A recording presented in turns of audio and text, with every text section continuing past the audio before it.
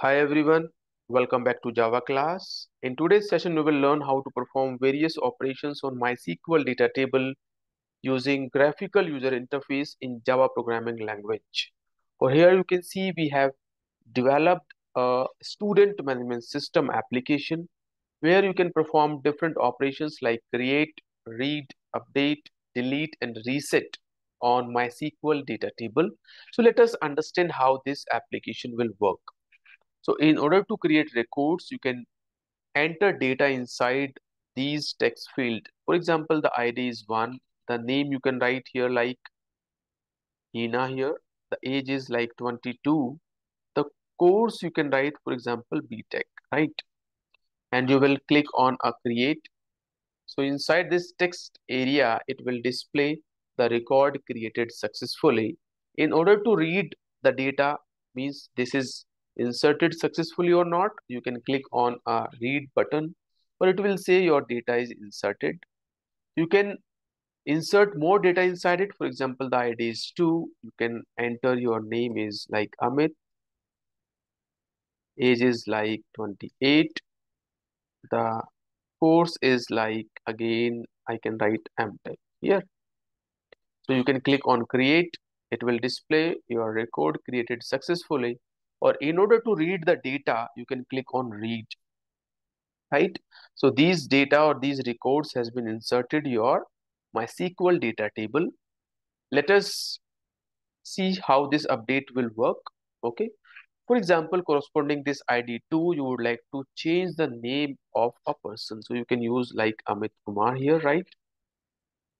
Or you would like to update the age of a person from 28 to 30, or you would like to change the course like for example from MTech to MSc, right? And click on update, it will show record updated successfully. When you click on the read operation, you can see your data is updated, the name is Amit Kumar, the age is 30 and course also has been updated. So in order to delete your data, you can just go to the delete. So for example, this data you would like to delete corresponding to ID2, you will click on this delete button, so your data will be deleted. Or if you would like to reset your data, means you would like to clear your form, you can click on the reset button, you can see the form will be cleared. Or if you would like to delete some data, for example corresponding to ID2, you would like to delete some data, right? You can click on delete, it is showing a record deleted successfully. You can see by clicking on the read button, click on the read, and here it is showing only one record inside the database. So how to create this application in Java programming language? So let us understand with the help of a programming example. Okay, so let me just close it and let me help you to understand how to create this graphical user interface. It is very easy program, right? Let me close it. So what I have done here, you can see I have created a class student management system that will extend a JFrame, because we are creating a JFrame, and it will implement the action listener interface because we are performing different event from the buttons action event we are performing. So in order to set up some driver name and database URL, we have created a JDBC driver name. This is the name of a driver and this is your database. So we have to create a database, student database inside MySQL database, or let me help you to understand first how to set up your database and data table. Okay, so in order to create a database student DB, we are using this query and we are creating a table inside it, that is student table, that contains the 4 different fields like ID, name, age and course. So you will execute all these queries and you will run it. So inside your schema, you can see the student database is created and this is your table that contains 4 different columns. So this is a way how can you set up your database. Let us move to the Eclipse IDE and understand how this program will be developed and will be created. So we have set it the URL name, that is a driver name, and the URL here, right? So guys, multiple video sessions I have created in the previous classes. In order to connect your program with database, you can go through that part also. That's why I have done some homework inside this program. So this is your username and password of your MySQL username and password, how to create the different swings component. So let us run this program and you will see what are the different swings component. So here we can see we have multiple swings component. We have a label like ID, name, age, and course. We have the text field, 4 text field, and we have 5 buttons and 1 text area. Or here you can see means these are the 4 text field, right? And this is about how to create the 4 text field, 1, 2, 3, and 4. We have created the 5 buttons and 1 text area, right? So let me close it here and you can see the output. So these swings component you will create first. Then after this, we are initializing the constructor student management system. We are setting the title for a frame and we are setting the layout is null because we will use a set bounds function in order to align your different components.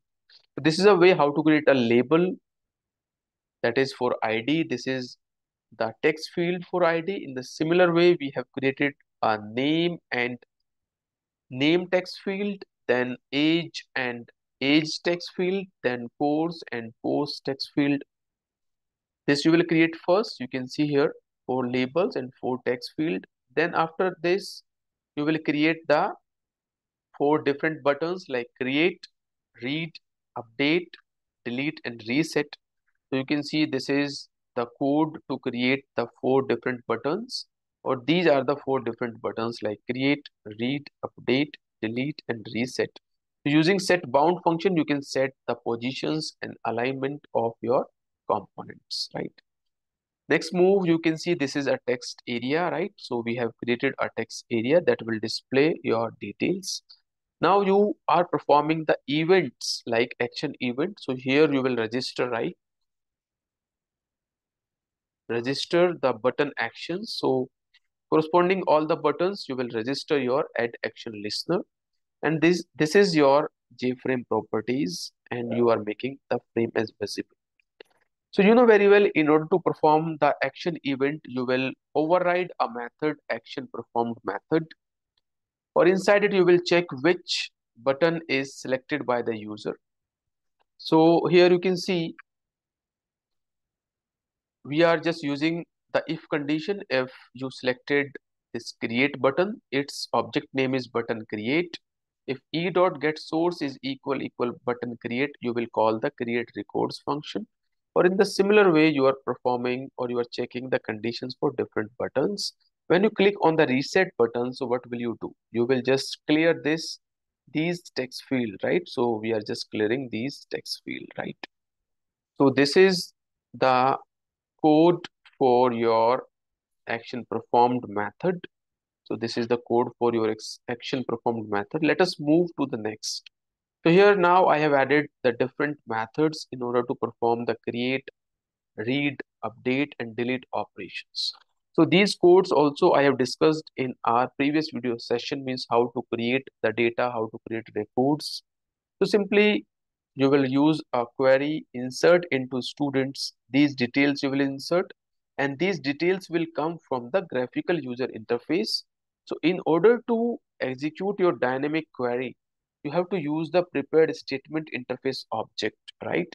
And you will execute your query inside it. Then you will use the methods of prepared statement interface like set string, set int in order to set the value that will come from your graphical user interface. So you can see here, this is a form and let me help you to understand it. So you are trying to set the value of first column. So first column value will be what? The name of a user. ID will be created automatically, right? So name of a user. So how will you get this text field name is the text name, and how will you get the entered text from the user? You will use a get text method. In the similar way for age, the age is an integer value. You have to convert it into the integer dot parseInt, and you will use stmt dot set int, and that will be set in the next column. The age, in the similar way you will set the course value, then you will you will execute the method.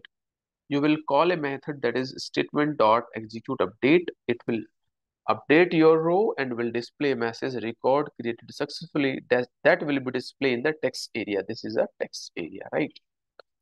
So this is a create record function. In the similar way, you can use a read function.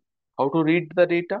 Simply you will use a query, select star from the students, and you will execute a while loop, or inside your text area you will display that data like ID of a person, name of a person, the age of a person, and the course in which the student has enrolled. This is the code of a read records. In the similar way, you can go to the update records. So these function, guys, I have discussed already multiple times in our previous video sessions. So that's why I'm not repeating the same task again and again. So how to update the record? Simply you will use the update query, update students. You can update the name, age, course corresponding to a particular ID. That ID will be come from the user, right? From the graphical user interface. Okay. You will use again the prepared statement interface here also. And how to delete the record? So you will simply use a delete query where the ID is a particular ID. The data will be deleted, and here you can see inside a main function you are just loading the driver, or you are calling this constructor. So in order to write this program or to develop this program, we can have the multiple ways to implement this program, but this is the one way to implement this program. We have to follow the modular approach. We will create the multiple functions in order to perform multiple operations, right? So now your program is completed. Again, let me just show you what we have done. This is your main function. Then you can see this is your delete record. Then this is a update record function. Then this is a read record. And here you can see this is again create record function. This now here this is the body of your handler action performed function, where you are checking which button the user has selected, and these are the graphical user interface code, guys, right? You can see the complete code. So you have to do this practice. You will write this program by the scratch. From the scratch, you will write this program and you will do the practice of it. Okay. So let me show you once again how will it work. So again, you will enter your ID like one name. You can enter like Amit. Age is 34, and the course you can enter the BTech, or you can see the MySQL database. Inside this MySQL database, we have set up the database using these queries, and this table is created like student, or initially this table doesn't have any data. So let me just click on a create. It will display record created successfully. If you will click on read, it will read the data, or if you will go to the MySQL data table, you will refresh it, you can see the data is inserted, right? In the similar way, you can insert multiple records, or you can perform the update operation. For example, you would like to update the name like from Amit to Amit Kumar, or age is like 32. Or course you would like to update like MTech, you can click on update. So record updated successfully. You will just read it, or you can see your record has been updated successfully. You can go to MySQL also, and it is showing your updated name, and updated age, and updated course also. You can delete this data. Okay, you can delete this data.